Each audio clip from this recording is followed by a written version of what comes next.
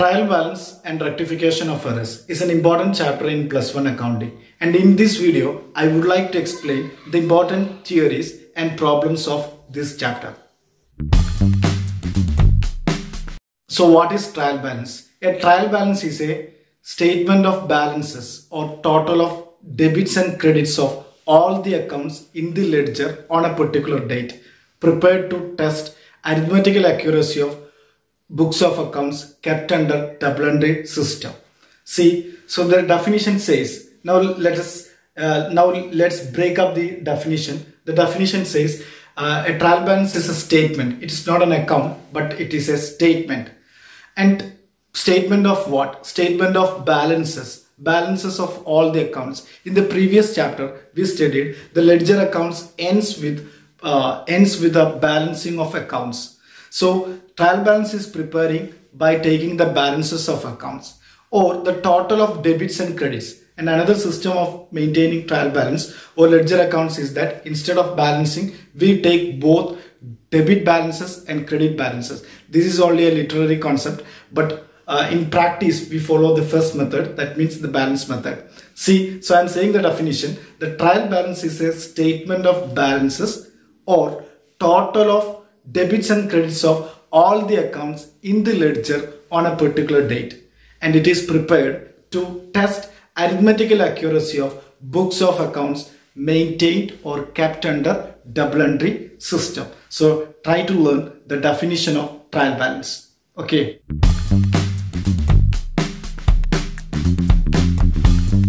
Now features of trial balance. First one, it is prepared on a specific date. Second one, it is a statement of balances of all accounts. From the definition, it is clearly mentioned. It is prepared based on the balances of all accounts. Third one, total of the debits and credit columns of the trial balance must tally. And fourth one, it is not an account, it is only a statement. Finally, it helps to ascertain the arithmetical accuracy of books of accounts. Then objectives of trial balance. This is a very important topic for examination. See, there are mainly three objectives. First one, to ascertain the arithmetical accuracy of books of accounts. Secondly, to help in locating errors. And finally, to help in the preparation of financial statement. So these are the important objectives of trial balance.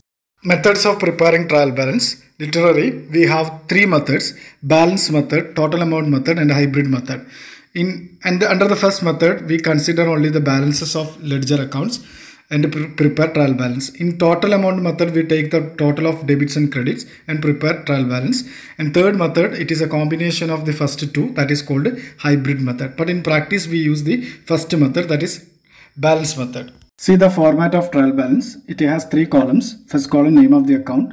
Then two amount columns on right side. First one, it is debit column. Then credit column at the last.